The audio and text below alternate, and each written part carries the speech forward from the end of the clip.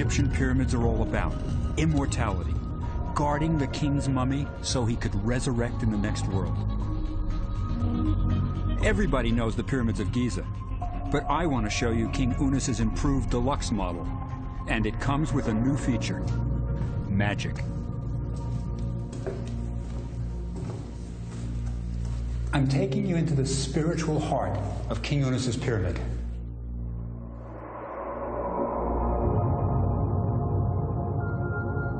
This is the oldest significant body of text in the world, and it's pure magic, all intended to protect the pharaoh's mummy. There are spells for everything. There's a spell that says King Unis's mummy won't be bitten by a scorpion. There's a spell that says the journey to the next world will go smoothly. Up there, there's even a spell that says King Unis devours the entrails of his enemies. Pretty powerful, huh? But what you have to remember is that this was even more important than life and death. This was for eternity. So 4,500 years ago, Unis and all his treasures were buried in his pyramid. But it didn't work. Even Unis's magical spells couldn't stop tomb robbers searching for gold. And the pyramids of Giza? They were robbed too. You see, pyramids were obvious targets. They said, "Rob me." So pharaohs stopped building pyramids. It was the end of an era. Tutankhamun's golden treasures? They weren't found in a pyramid. He, along with later pharaohs, chose to be buried in secret tombs, hidden in the remote Valley of the Kings. That's where Ramses the Great, the pharaoh of the Exodus, was laid to rest. The only face from the Bible we may ever see. When the warrior king Thutmose III was buried in the valley, it had been centuries since a pharaoh of Egypt had been laid to rest beneath a pyramid. Their time had passed. Egypt would never build another pyramid.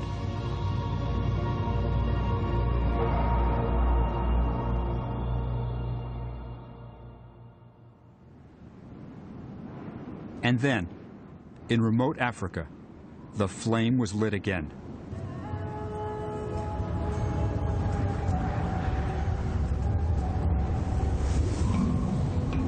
Hundreds of miles south, up the Nile, past the raging cataracts,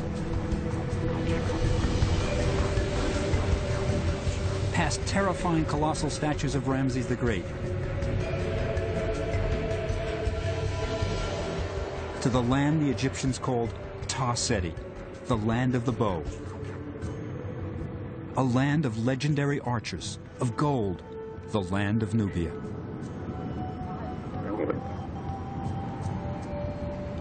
It was a special time when amazing things could happen. For centuries, Egypt dominated Nubia, but this was about to change. This was a time when a black king of Nubia would lead his army north, past the cataracts, past the scornful faces of Pharaoh Ramses. This must have given our Nubian king a special pleasure. Ramses had always depicted Nubians as bound captives. Now it would be their turn.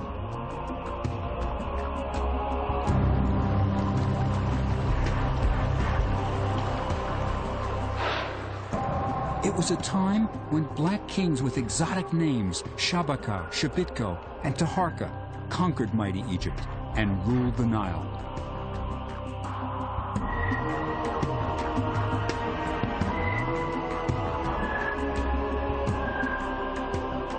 These were no ordinary foreign conquerors. They knew of Egypt's greatness, its fabulous temples and tombs, its hundreds of gods, and they vowed to restore declining Egypt to her past glory. The Nubian kings rebuilt decaying temples and made offerings to Egyptian gods. The hero of our story is the great pharaoh Taharka. Taharka's campaign north into Egypt was the first time he had seen the pyramids, and when he returned home to Nubia, he vowed to build one of his own. After 1,000 years, the flame of pyramid building was rekindled.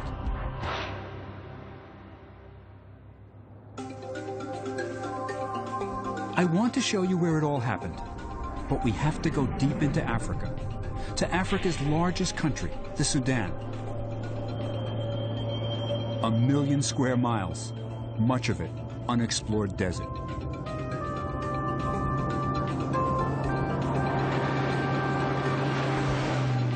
It's a harsh country.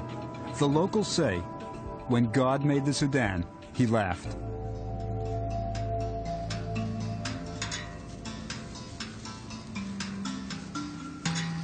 Out here, there are more scorpions than people.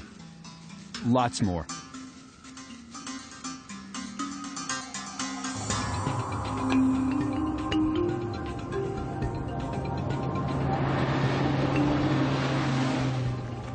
When you finally leave the desert, you ferry across the Nile.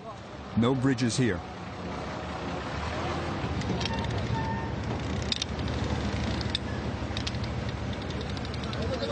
The locals don't see many foreigners, and they're friendly and curious. Yes, samak tamam, huh? Yes. Agad. Yes, yes. في سمك بكهرباء too. تعرف سمك بكهرباء؟ كلام رعاش. مويه خفيف. مويه خفيف مويه. يا. شكرا، مع السلامة. On the way to Taharka's pyramid, you can drive for days, never seeing another vehicle. But then, in the middle of nowhere, a place that time forgot.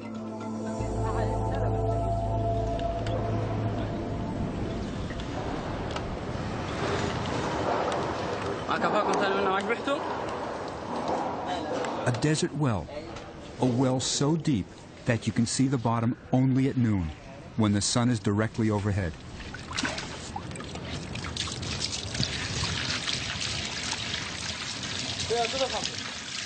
كم متر طاق؟ كم متر المايه؟ متر ما نعرف بس 48. I ask one of the herdsmen how many meters deep the well is, and he says 48, about 150 feet. But this can't be right. The rope the camel pulls out of the well is twice that. 48 متر مش متر مش راجل right? Finally, we work it out. They don't measure in meters or feet. He means men. The well is 48 men deep.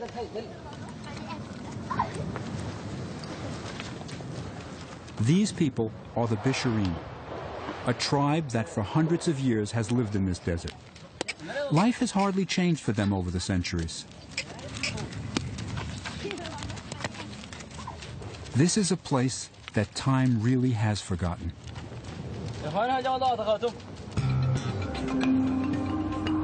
From the well, it's still a long ride to Taharka's pyramid.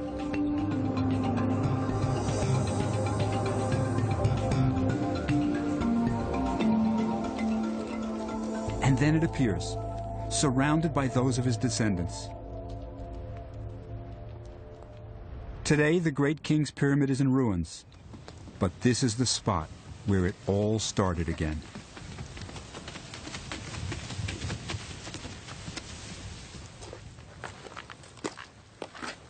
This is where the first pyramid in nearly 1,000 years was built, and pyramid building would continue for centuries here in Nubia.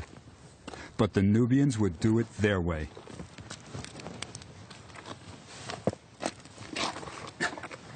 You can see the Nubian pyramids are much steeper than the Egyptian ones.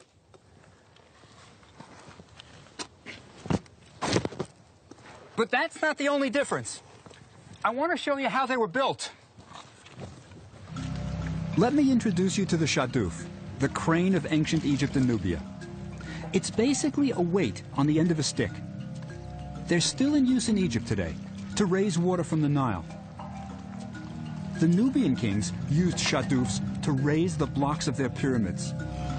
Dr. Fritz Hinkel is the Dean of Nubian Pyramids. For 40 years, he's been studying and reconstructing the pyramids of the kings of Nubia. Using a shaduf, just like in ancient times, Hinkel rebuilds pyramids.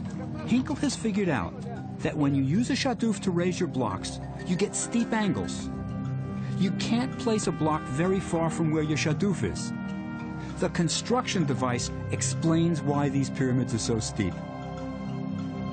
The Nubian kings revived pyramid building, but they did it their way. Now, let me give you a Bible quiz.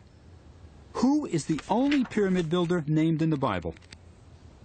Here's your clue. He's a Nubian. Taharka. Taharka, the pharaoh who revived pyramid building, is mentioned in the Bible as a warrior. But he's not the only one in his family with a biblical connection. Let me show you something neat about Taharka's nephew, Shabaka. It's in the British Museum.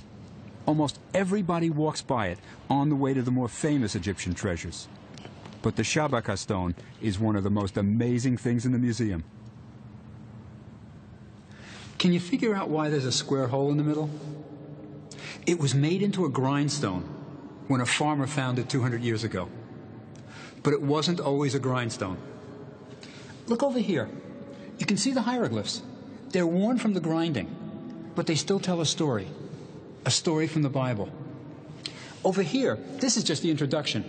It says that Shabaka, our Nubian king, found an ancient text and had it carved on this slab. But the real story starts here, with the god Ptah. It says that in the beginning, Ptah said words, and the world came into existence. Now, if you remember your Bible, that'll sound familiar. In the first verse of John, it says, "In the beginning was the Word, and the Word was with God." So centuries before the Christian Bible, a pious Nubian king was writing the same belief on this stone. The Nubian rulers were thinkers, interested in Egyptian religion and traditions. But when the time came to be buried, they returned to their beloved homeland, Nubia, and to a sacred mountain unlike any other.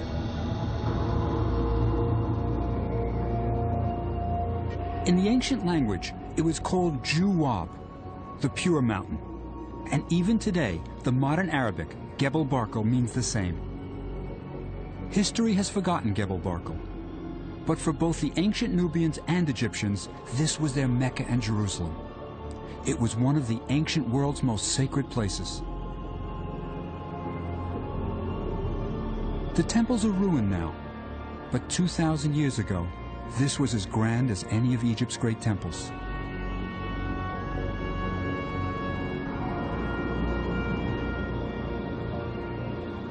Gebel Barkal was home of the god Amun, the hidden one. This is where the Nubian pharaohs would build their pyramids.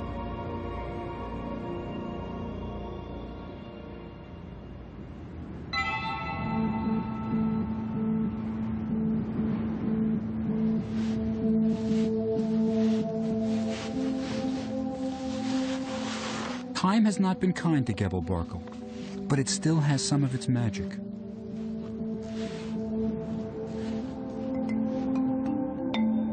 I wonder if these birds are just playing with a scrap of paper, or if they're teaching young to hunt on the sacred mountain.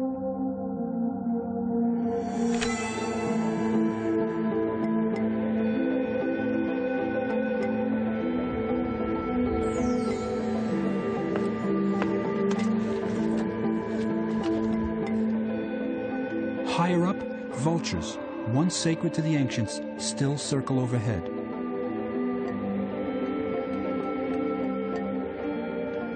But that's not what makes this place so sacred.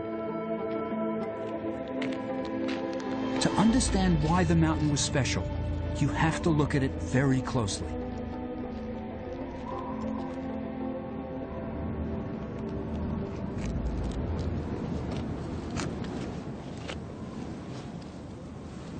See that pinnacle over there? That's the reason this mountain is so holy.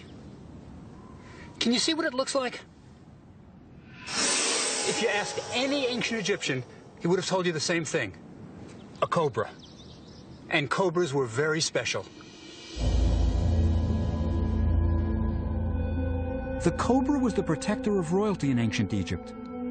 Everyone knows the gold mask of Tutankhamun. But have you ever looked closely at what's on the forehead? the pharaohs of Egypt were depicted with a cobra on their crowns, ready to kill the king's enemies. The rearing cobra at Gebel Barkal was an omen. There's nothing like it in all of Egypt or Nubia. This was a message from the gods. Even today, the local cemetery is in the shadow of the pure mountain of the Black Kings of Nubia. But you know, there's a secret to these Nubian pyramids. A secret that would take centuries to uncover.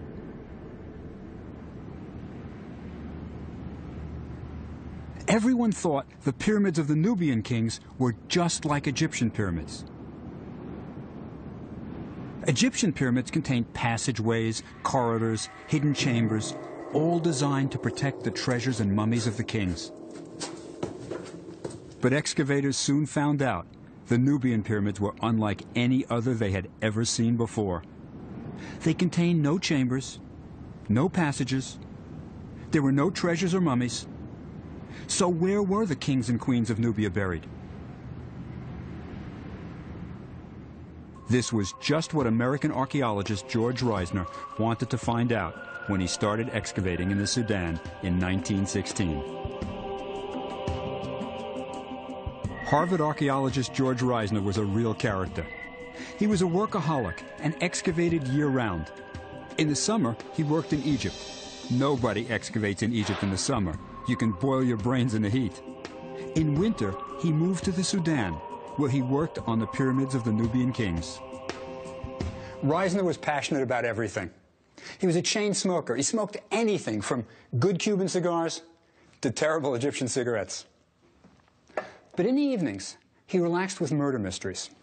And what he used to do is after he read a mystery, he would grade them like a student's paper. This one got an A-. This one over here, the clue of the hungry corpse, well, it wasn't so good. It only gets a B. But solving the mystery of the lost tombs of the kings of Nubia was just the kind of puzzle Reisner loved. Reisner started his quest in the shadow of Gebel Barkal, the holy mountain. He quickly discovered the pyramids were solid, no burials here. Reisner realized the burials wouldn't be far from the pyramids. And he was a good excavator. He found it. Rock-cut steps right in front of the pyramid.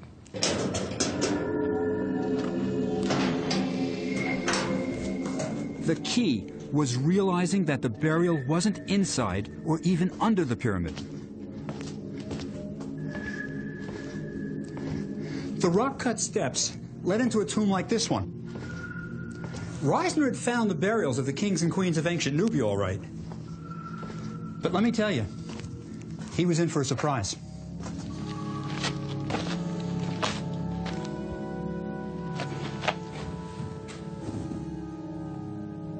These are the traditional gods of ancient Egypt.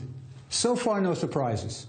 And over here, it's a mummy, and it's on a traditional Egyptian funerary couch. But what you see is not what you get. This is your surprise. I know it doesn't look like much, but this is a Nubian funerary bed. You'd never see this in Egypt. You see, Egyptian kings and queens had a variety of fine stone for their sarcophagi. And inside these sarcophagi, they had beautifully carved wooden coffins, all to protect the mummy. But in Nubia, fine wood and stone were scarce, so the mummy was placed on a simple funerary bed. Once again, the kings and queens of Nubia were doing it their way. So why did the Nubian kings and queens build pyramids if they weren't going to be buried in them? The pyramids of Nubia were status symbols. They said wealth and eternity, the ultimate tombstone. The Black Nubian kings were blending great Egyptian traditions with their own customs. Reisner found the burials of the Nubian kings all right, But in the end, the pharaohs themselves eluded him. Their mummies had been destroyed by tomb robbers. But let me show you as close as he ever got to a Nubian king, the skull of the pharaoh Shabitko. Now it's in the Peabody Museum at Harvard, and I just want to pay my respects. This is the skull Reisner found. He thought he had found a pharaoh, but there's a problem. Let me show you. The skull is delicate. It's what we call gracile. It's not robust like a man's skull. And if you look around the orbits here, the eyes, there's very fragile lines, very delicate. This is almost certainly the skull of a female. Reisner thought he had found a king. I don't think so. But coming from Nubia, this could well have been a queen. You see, the queens of Nubia were almost as powerful as the kings. On the walls of their chapels and temples, they're shown as powerful women, as big as the kings. You'd never see that in Egypt.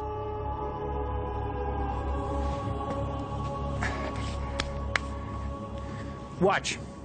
I'm going to show you something you can't do in Egypt.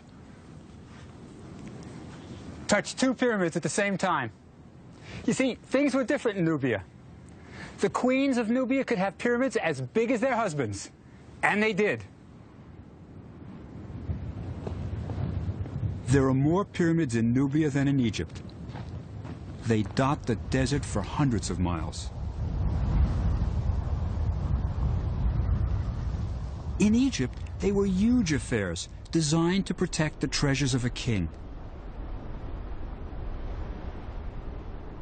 In Nubia, they were elegant memorials, clustered together like a family, happy to be close. Halfway around the world from Nubia, another ancient kingdom was building pyramids. But for a reason so ghastly, the Nubians never would have imagined. The one thing that people know about the Aztecs of Mexico is that they practiced human sacrifice. What they don't know is just how much. One account mentions 20,000 captive warriors sacrificed in 4 days. Human sacrifice was an essential part of Aztec culture, and pyramids were right in the middle of it. This Aztec pyramid was a temple, a place of worship. I know that sounds fine, but it's not. You see, the Aztec gods required blood, human blood. That's why they built this pyramid. And you see the curve in this stone? The victim was stretched across it, his arms and legs held out by priests, and then his heart was ripped out of his chest while it was still beating. And our little pyramid steps are exceptionally steep, so that after the heart was taken out, the body would roll all the way down to the bottom, shedding more blood for the gods. The whole fabric of Aztec society was tied to pyramid building and human sacrifice. You can see this right in the heart of Mexico City, in the middle of the market.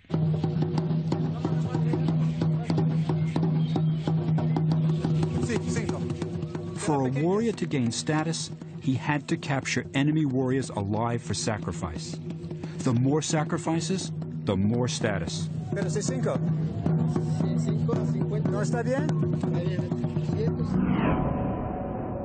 as the number of sacrifices increased, they built bigger and bigger pyramids and bigger racks to display the victims' skulls. Stone racks like this one weren't just fantasy. I want to show you something you've never seen before. This is the skull of a young man, maybe 25, 30, prime of life, possibly a warrior. But this isn't a battle wound. This is prepared, it's cut. After they sacrificed him, this was cut out so the skull could be placed on a rack just like that one. When the Aztecs wanted a bigger pyramid, they simply built over an old one, using it as the core, and covered it with the new construction. At this excavation, you can see the steps of older pyramids that were enclosed inside newer ones. Just like Russian dolls, one inside the other. Every king wanted to outdo the previous one. So he had to make more sacrifices, and this required bigger and bigger pyramids. The Aztecs were trapped in a spiral of human sacrifice and pyramid building. But they weren't the only ancient Americans into human sacrifice. Centuries before the Aztecs, the Maya were sacrificing humans, but with their own special twist. Maya pyramids stretch for 1,200 miles throughout Central America, and clustered among them are ceremonial ball courts. They have everything that modern ball courts have: seats for spectators, even a skybox for the king. The world's first team sport was played on this court. I want to show you something neat about this ball court. Listen.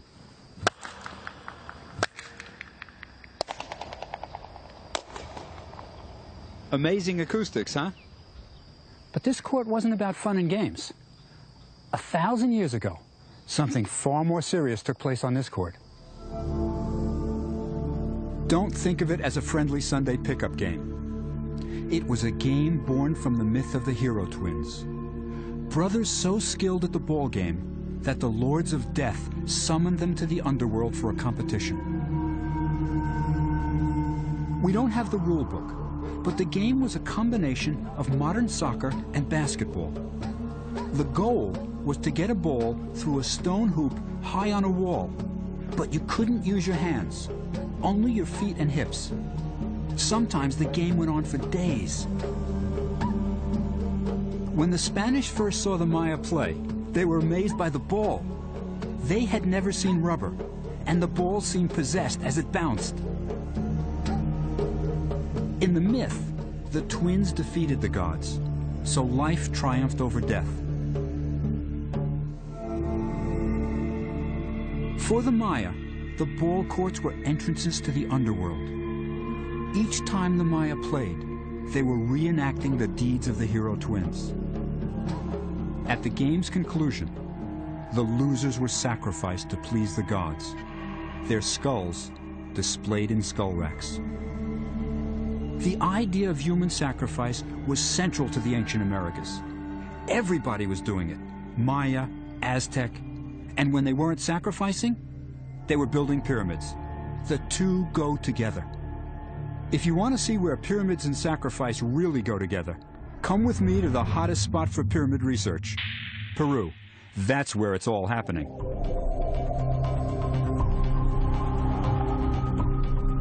In South America, on Peru's northern coast, archaeologists are making amazing discoveries. More has been discovered about ancient Peru in the last 20 years than in the previous 200. Royal burials, gold, incredible ceramics, human sacrifice, and it all came from pyramids. On the cutting edge of all these discoveries is Dr. Steve Bourget. At his site in the Viru Valley, Steve and his students are turning up something new every day. You want painted walls? He's got it.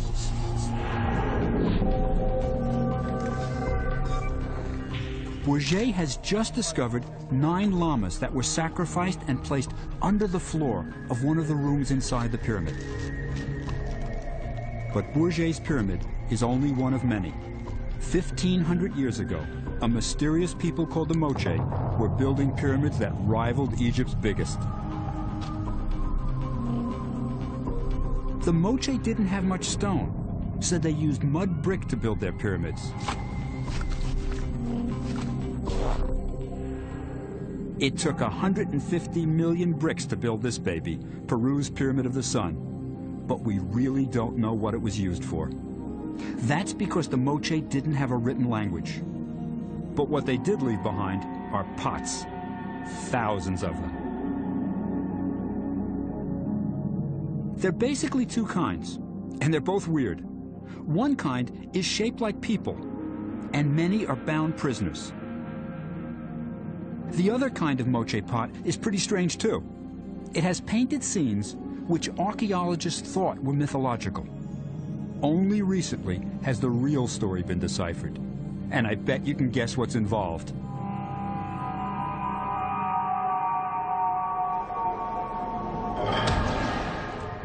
UCLA's Christopher Donnan has spent decades studying the scenes on moche pots.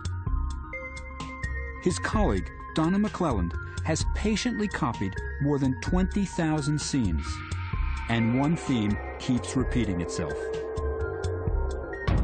human sacrifice. The scenes always end with a sinister character in a fancy headdress drinking a cup of blood. Were the gruesome scenes on the pots real events? Or were they moche myths? Stories of terrible things that the gods supposedly did to each other? For years, archaeologists weren't sure. Then a pyramid revealed the answer. Skeletons of young men. But these weren't ordinary skeletons.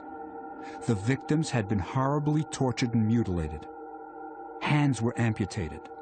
Legs dislocated from their sockets while the victims were still alive. And finally, the victims were killed by a blow to the head. Some of the victims suffered one final indignity.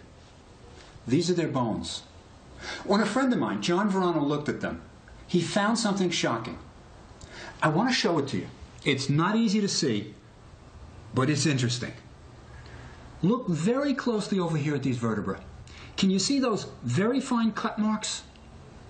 That's the kind of cut you get when you're taking away the flesh very carefully so that you're left with a complete skeleton. Now, why did the moche want a complete skeleton? It wasn't for an anatomy lesson. The moche had a bizarre ceremony where they made the skeletons dance. The moche were playing with the skeletons of their victims. But that's not all we know about these poor captives. You'll be amazed. At Peru's Pyramid of the Moon, archaeologist Santiago Uceda has made incredible discoveries, finds no one ever believed possible. He's been able to reconstruct the last moments of the victims' lives on the day of their sacrifice. It all started on the plaza, in front of the pyramid. The crowds would have gathered to watch the spectacle. The captives were led through this passageway, like cattle. Then they were paraded past paintings of the warriors who had conquered them. Imagine what they were thinking. As they wound their way through the pyramid past frescoes of angry gods, they were well aware of the horrors that awaited them. The captives, knowing they would be sacrificed, were brought here, to the heart of the pyramid. Then, they were taken into this room. Imagine it with gleaming white walls. But then, they were tortured till they bled profusely, all so the gods would be pleased. Slowly, painfully, the ceremony was nearing its conclusion. After they drained the blood from the living victims, they put it in a cup and brought it here, to this room. Then a high priest, with the cup in his hand, mounted these stairs and presented the cup to the Lord of the Pyramid.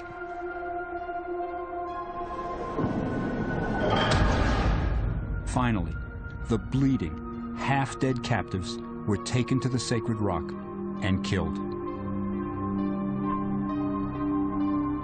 It's amazing that archaeologists found the real victims of the sacrifices. But remember that sinister character on Donnan's pots? The one with the fantastic headdress who receives the cup of blood?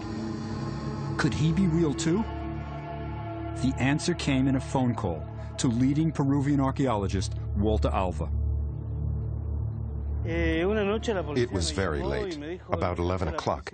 The chief of police called me and said, "Doctor, you have to come down urgently. We have something important that you must see right now." I had a bad cold, bronchitis with a fever. So I said, "I can come tomorrow." Well, he was a close friend, and he said, "When you are here, all your aches will go away." Looters, digging in the pyramid at Sipan, had struck gold. Ear spools, necklaces, you name it, they found it.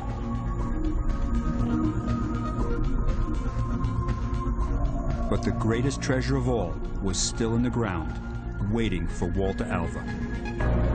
Alva began a careful, meticulous excavation, and soon he found South America's equivalent of Tutankhamun's tomb, the intact burial of the Lord of Sipan, complete with all its treasures.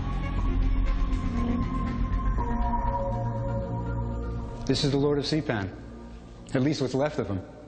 He looks like this because the room in which he was buried collapsed and tons of mud bricks fell on him. But the bones still have a lot to tell us. He was middle-aged, but look over here at his vertebrae, the ones that have survived. They're in very good condition. He didn't carry any heavy loads. And the arms, they're damaged, but we can still tell they're delicate, what we call gracile. He didn't do much work. He was the Lord of Sipan. He was carried everywhere on a sedan chair. I can even show you the chair. Then you'll see why I say he was involved in human sacrifice. This drawing appears on a moche pot. It's a traditional sacrifice scene. Look at the bottom row. You can see the naked captives. One's about to have his throat cut. His weapons and uniform are tied in a bundle to the right.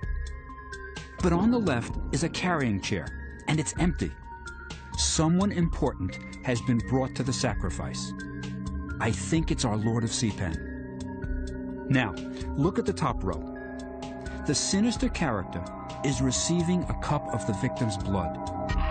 His clothes, headdress, ornaments are just like what Alva found in the Lord of Sipan's tomb. He's the character on Donan's pots. These weren't mythical characters. They were real people involved in human sacrifice. The moche pots are snapshots of ancient rituals. I bet you've had enough of human sacrifice. Stick around and I'll take you to a pyramid that takes you to another world.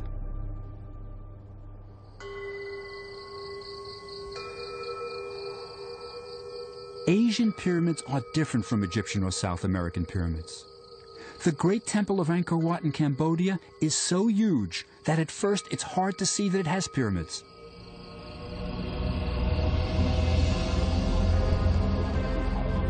It's only from the air that you can clearly see its 5 pyramids. No one was buried here, and no sacrifices took place. It's really a map, a sacred map, and the 5 pyramid towers reflect the 5 peaks of the mythical Mount Meru, the home of the gods.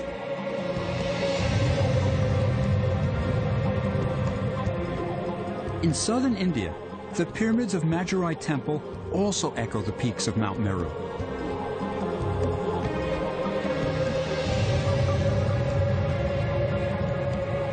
But here, they're covered with thousands and thousands of Hindu gods.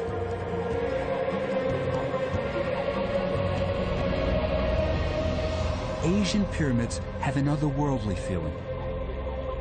But let me show you the strangest of all Asian pyramids. It's in the rice fields of Java, one of Indonesia's largest islands.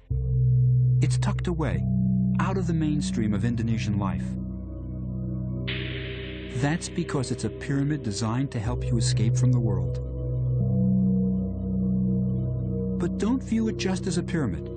It's a teaching machine, intended to take you somewhere you've never been. Pilgrims have been coming to see the carvings at Borobudur for 1,000 years. They would start here, on the lowest level. It's kind of like the Buddhist 10 Commandments, the do's and don'ts of life. He's getting drunk. And over there, that's the dancing girls. They're showing you the dangers of being a party animal. You see, everything's unstable. They're about to fall down. So what do? It's a no-brainer. Avoid these ladies. Be like this guy over here. He's a family man. There's his wife, his child. Everything's calm. Everything's peaceful. There's even a panel that tells you about what happens to you if you kill a rat. You see, for the Buddhists, even the life of a rat is sacred, so you can't kill rats. The pilgrim starts working his way up this terrace, a path that will literally take him to another world, free of all suffering and pain.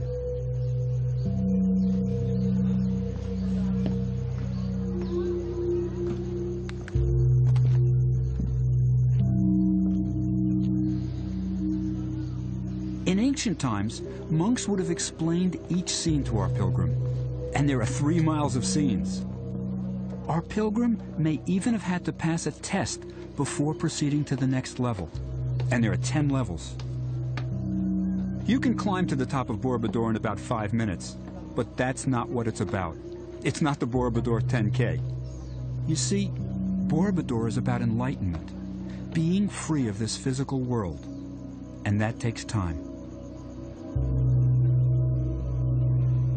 Every step our pilgrim takes brings him closer to enlightenment and further from the everyday world below. As the pilgrim goes higher and higher, the scenes become more difficult to figure out. By the time our pilgrim reaches this level, his brains are probably scrambled. It may have taken him years to get this far. And now the going gets tougher. There's no more easy stories to help him. This is PhD Buddhism. He has spent years in Borobudur's dark corridors, staring at carved scenes, trying to understand their meaning, searching for enlightenment. Finally, you reach the last panel, number 1460. And then, this building does something absolutely amazing. But I'm not going to tell you what it is. I'm just going to let you see for yourself.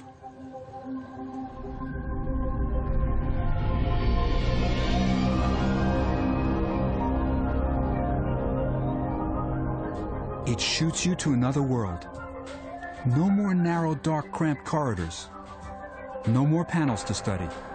Just open sky, volcanoes, and the Buddha. Our pilgrims graduated. This is what they call the thunderbolt. You're hurled into enlightenment, ready to transfer to the next world.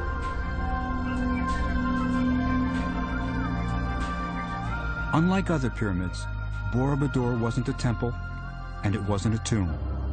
It was the real Stargate, a pyramid that took you to another world.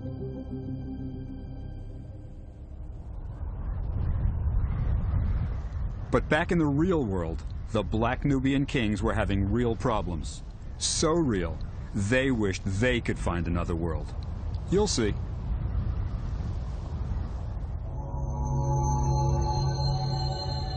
Remember our pious Nubian kings who conquered Egypt and rekindled the flame of pyramid building? Well, they had their problems too. Defeated by the Egyptians, they were forced to retreat south, deep into the Nubian desert. Their reign over Egypt had ended.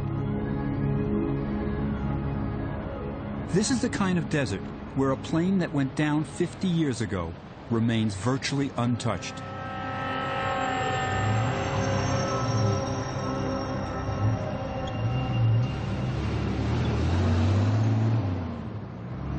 My driver is Michele Bajo, an Italian who is one of the best professional desert drivers in Africa.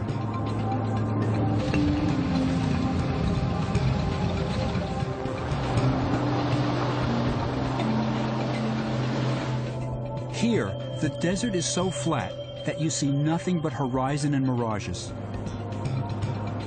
With no visual clues to guide him, even Michele is forced to use a global positioning satellite to get us across. Without the GPS, I don't think we could make it. It's the kind of desert that isolated the Nubians, allowing them to build a new capital at Merowe.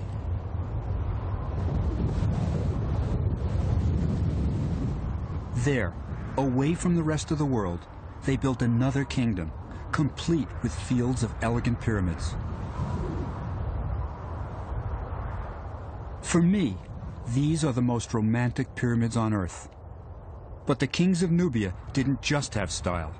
They had power. People don't realize how powerful these Nubians were. If you want to see, come with me to Boston's Museum of Fine Arts. This museum has a fabulous collection. But before I show you how powerful the Nubians were, I want to show you something that has nothing to do with pyramids, nothing to do with what we're talking about, but I think it's the most incredible object ever to come out of ancient Egypt. This is it. Forget Tutankhamun's treasures. This is better. Can you see what it is? It's a loincloth, a simple wraparound garment. But what's amazing about it is it's not woven. It's cut out of a single piece of leather. Look at those little diamond cutouts. Nobody knows how that was done. But I didn't bring you here to see some old underwear. Come on with me, and now I'll show you just how powerful the Nubians were. Meet King Espelta, a Nubian. Look at that face. I take orders from that guy. But wait till you see what's in the museum's basement. Amazingly, Espelta was buried in a huge sarcophagus, which is so heavy that no floor in the museum can support it. That's why it's in the basement. This is the largest sarcophagus ever made for a king. That's how powerful he was. But even the kingdom of Nubia couldn't last forever. Eventually, the pyramid fields were abandoned and became targets for tomb robbers.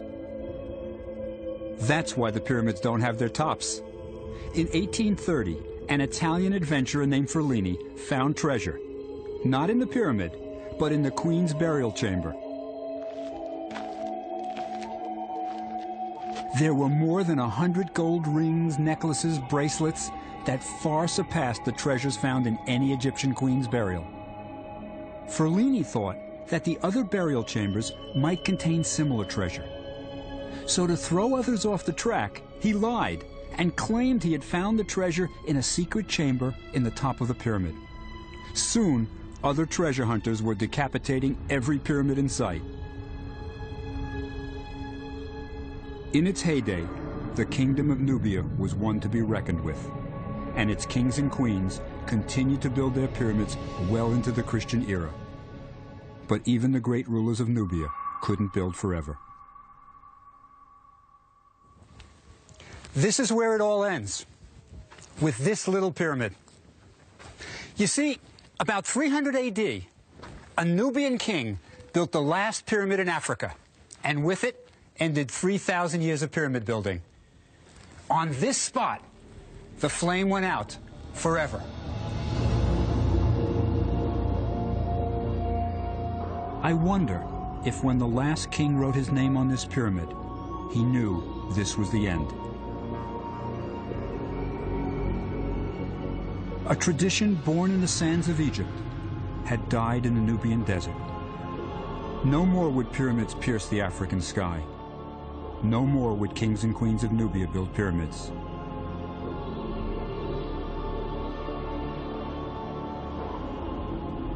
Here, in the remote Nubian desert, the sun finally set on the last African pyramid.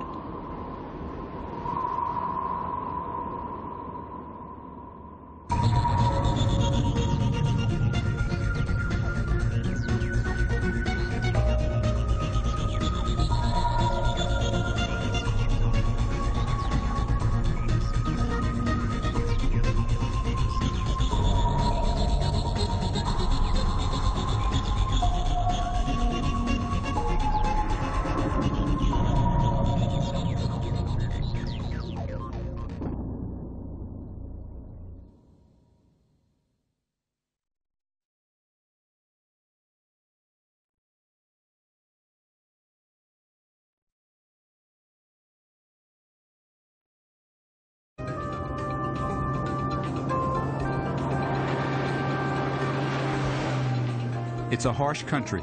The locals say, when God made the Sudan, he laughed.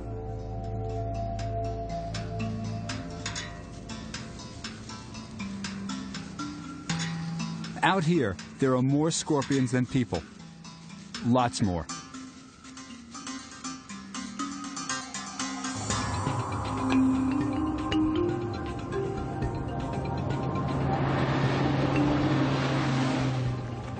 When you finally leave the desert, you ferry across the Nile. No bridges here.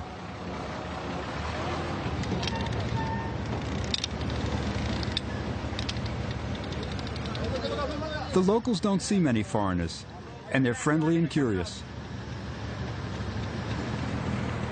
Yes. سمك تمام ها؟ هذا فلوك ابيض. Yes. فلوك ابيض. أبيض. Yes, yes. في سمك بكهرباء too. أيوة. تعرف سمك بكهرباء؟ أيوة. كلام رعاش. هذا المويه خفيف. أها. مويه خفيف مويه. Yeah. شكرا. مع السلامة. On the way to Taharka's pyramid, you can drive for days never seeing another vehicle. But then, in the middle of nowhere, a place that time forgot.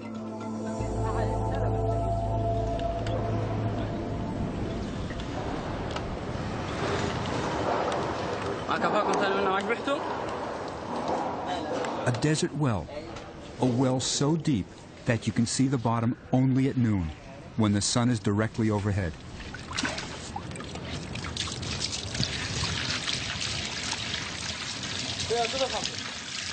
كم متر طاق؟ كم متر المايه؟ متر ما نعرف بس 48. I ask one of the herdsmen how many meters deep the well is, and he says 48, about 150 feet. But this can't be right.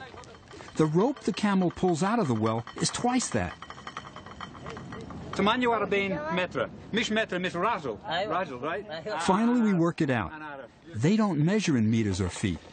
He means men. The well is 48 men deep.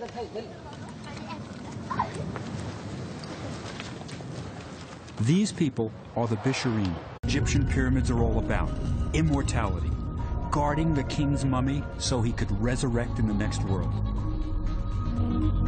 Everybody knows the pyramids of Giza, but I want to show you King Unis's improved deluxe model, and it comes with a new feature: magic. I'm taking you into the spiritual heart of King Unis's pyramid.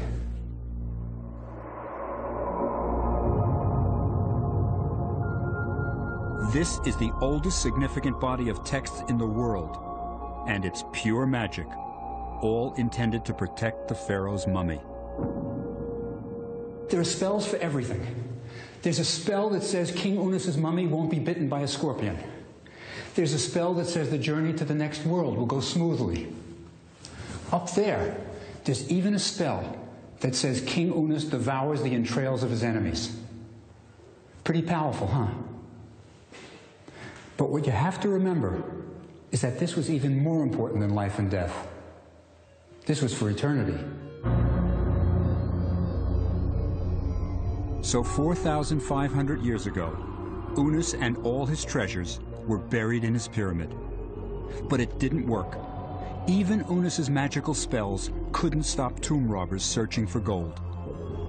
And the pyramids of Giza? They were robbed too. You see, pyramids were obvious targets. They said, "Rob me." So pharaohs stopped building pyramids. It was the end of an era. Tutankhamun's golden treasures? They weren't found in a pyramid. He, along with later pharaohs, chose to be buried in secret tombs, hidden in the remote Valley of the Kings. That's where Ramses the Great, the pharaoh of the Exodus, was laid to rest. The only face from the Bible we may ever see.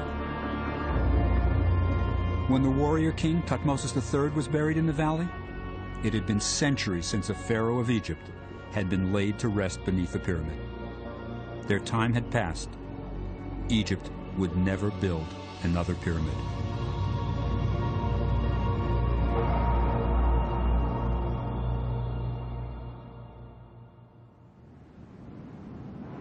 And then, in remote Africa, the flame was lit again.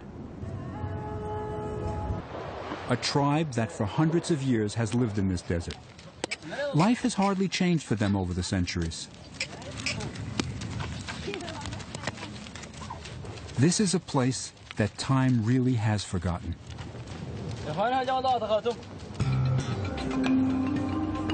From the well, it's still a long ride to Taharka's pyramid.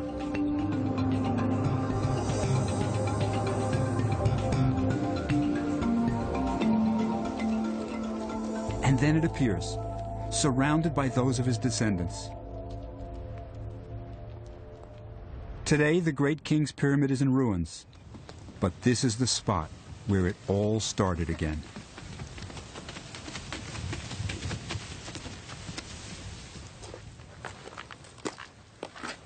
This is where the first pyramid in nearly 1,000 years was built, and pyramid building would continue for centuries here in Nubia. But the Nubians would do it their way.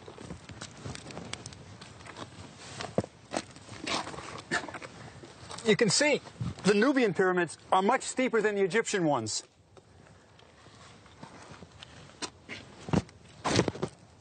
But that's not the only difference. I want to show you how they were built.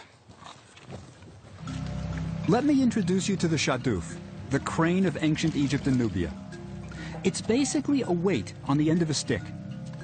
They're still in use in Egypt today to raise water from the Nile. The Nubian kings used shadufs to raise the blocks of their pyramids. Dr. Fritz Hinkel is the dean of Nubian pyramids. For 40 years, he's been studying and reconstructing the pyramids of the kings of Nubia. Using a shaduf, just like in ancient times, Hinkel rebuilds pyramids.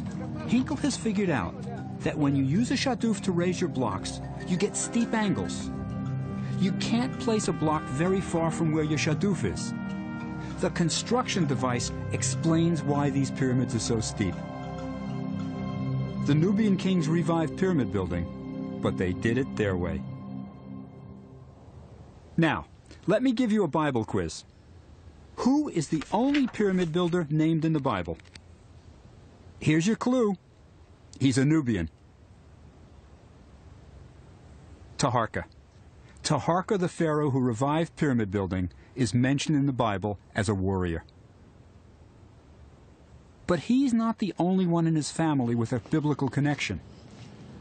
Let me show you something neat about Taharka's nephew, Shabaka. It's in the British Museum. Almost everybody walks by it on the way to the more famous Egyptian treasures. But the Shabaka stone is one of the most amazing things in the museum. Can you figure out why there's a square hole in the middle? It was made into a grindstone when a farmer found it 200 years ago. But it wasn't always a grindstone. Look over here. You can see the hieroglyphs. They're worn from the grinding, but they still tell a story from the Bible. Over here, this is just the introduction. It says that Shabaka, our Nubian king, found an ancient text and had it carved on this slab. But the real story starts here, with the god Ptah. It says that in the beginning, Ptah said words, and the world came into existence. Now, if you remember your Bible, that'll sound familiar. In the first verse of John, it says, "In the beginning was the Word, and the Word was with God." So centuries before the Christian Bible, a pious Nubian king was writing the same belief on this stone. The Nubian rulers were thinkers, interested in Egyptian religion and traditions. But when the time came to be buried, they returned to their beloved homeland, Nubia, and to a sacred mountain unlike any other.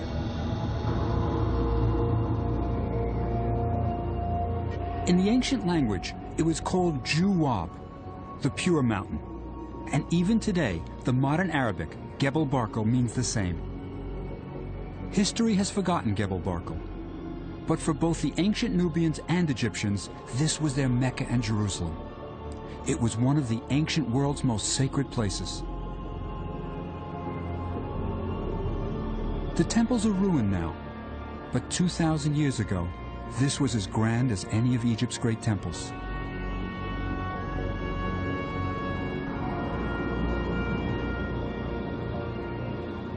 Gebel Barkal was home of the god Amun, the hidden one. This is where the Nubian pharaohs would build their pyramids.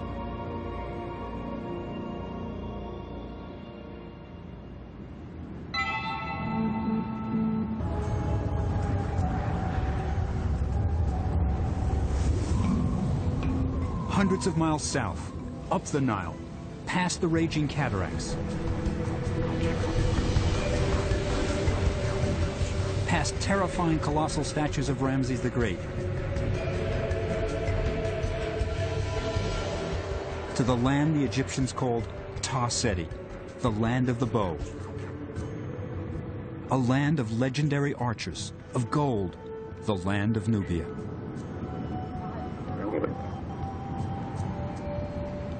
It was a special time when amazing things could happen.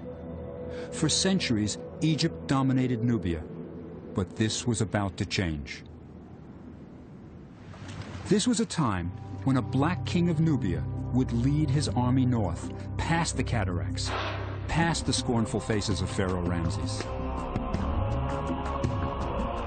This must have given our Nubian king a special pleasure. Ramses had always depicted Nubians as bound captives. Now it would be their turn.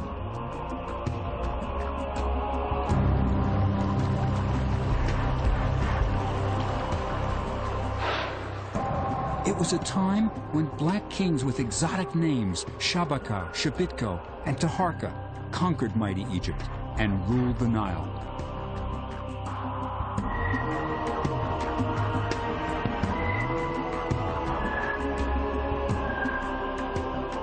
These were no ordinary foreign conquerors.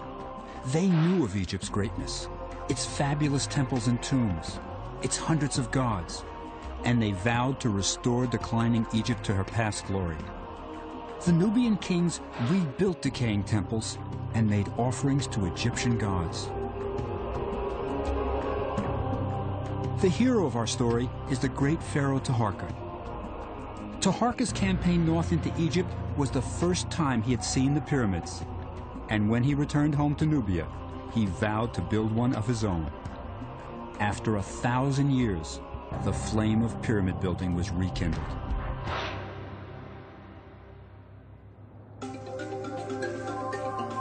I want to show you where it all happened, but we have to go deep into Africa, to Africa's largest country, the Sudan. 1 million square miles, much of it unexplored desert. Egyptian pyramids are all about immortality, guarding the king's mummy so he could resurrect in the next world. Everybody knows the pyramids of Giza, but I want to show you King Unis's improved deluxe model, and it comes with a new feature: magic. I'm taking you into the spiritual heart of King Unis's pyramid.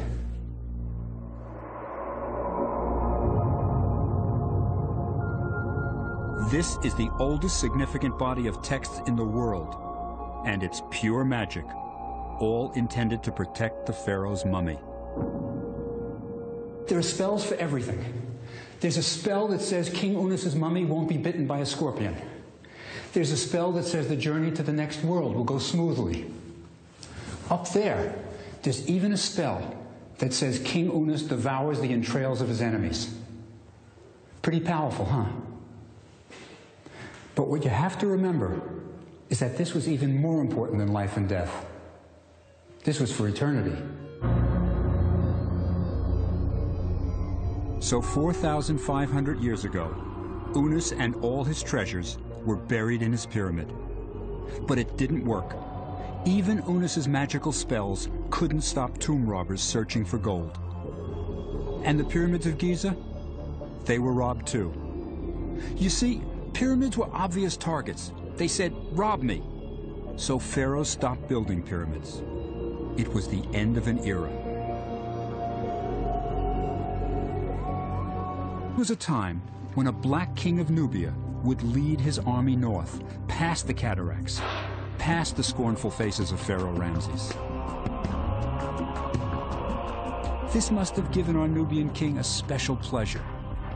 Ramses had always depicted Nubians as bound captives. Now it would be their turn.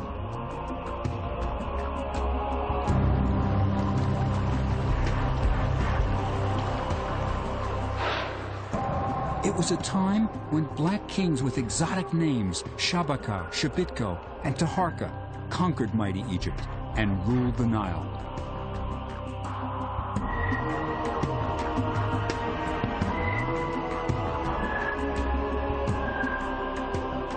These were no ordinary foreign conquerors. They knew of Egypt's greatness, its fabulous temples and tombs, its hundreds of gods, and they vowed to restore declining Egypt to her past glory. The Nubian kings rebuilt decaying temples and made offerings to Egyptian gods. The hero of our story is the great pharaoh Taharka. Taharka's campaign north into Egypt was the first time he had seen the pyramids. And when he returned home to Nubia, he vowed to build one of his own. After 1,000 years, the flame of pyramid building was rekindled.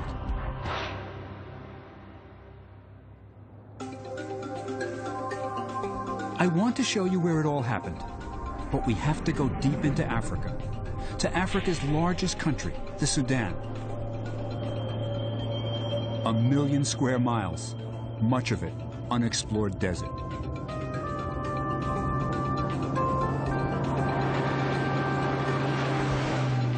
It's a harsh country.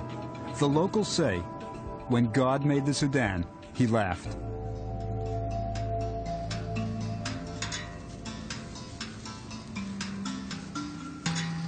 Out here, there are more scorpions than people. Lots more.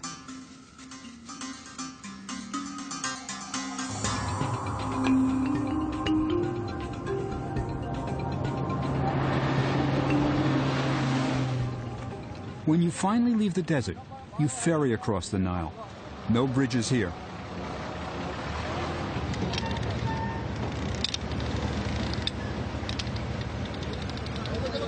The locals don't see many foreigners, and they're friendly and curious. Yes, samak tamam, huh? Yes. Agad. Yes, yes. في سمك بكهرباء too. تعرف سمك بكهرباء؟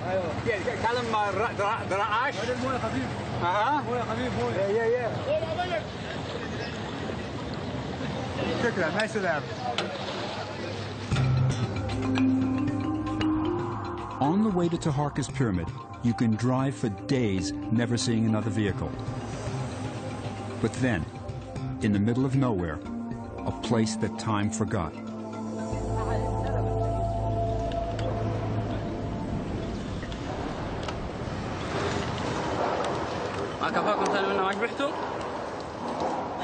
A desert well, a well so deep that you can see the bottom only at noon, when the sun is directly overhead.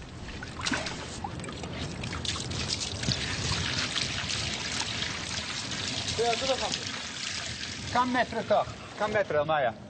متر ما نعرف بس 48. I ask one of the herdsmen how many meters deep the well is, and he says 48, about 150 feet. But this can't be right. The rope the camel pulls out of the well is twice that. 48 متر مش متر مش راجل right? Finally, we work it out. They don't measure in meters or feet. He means men. The well is 48 men deep.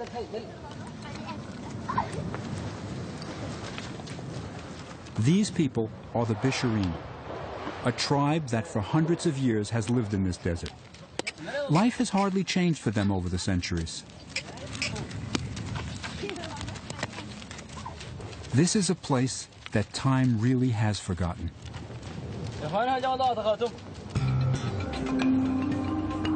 From the well, it's still a long ride to Taharka's pyramid.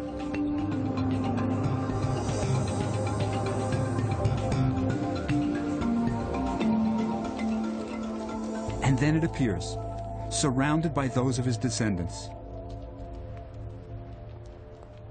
Today, the great king's pyramid is in ruins, but this is the spot where it all started again. Tutankhamun's golden treasures, they weren't found in a pyramid.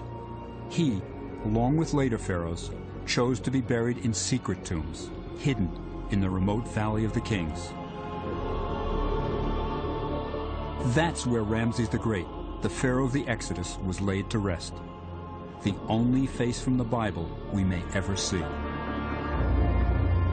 When the warrior king Thutmose III was buried in the valley, it had been centuries since a pharaoh of Egypt had been laid to rest beneath a pyramid.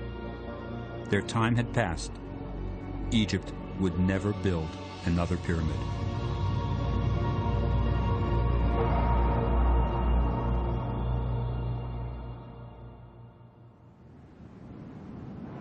And then, in remote Africa, the flame was lit again.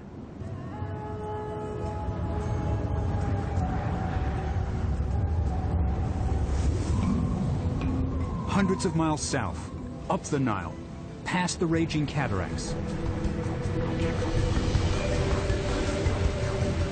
past terrifying colossal statues of Ramses the Great, to the land the Egyptians called Ta Seti, the land of the bow. A land of legendary archers, of gold, the land of Nubia.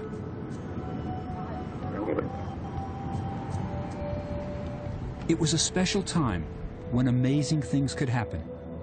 For centuries, Egypt dominated Nubia, but this was about to change.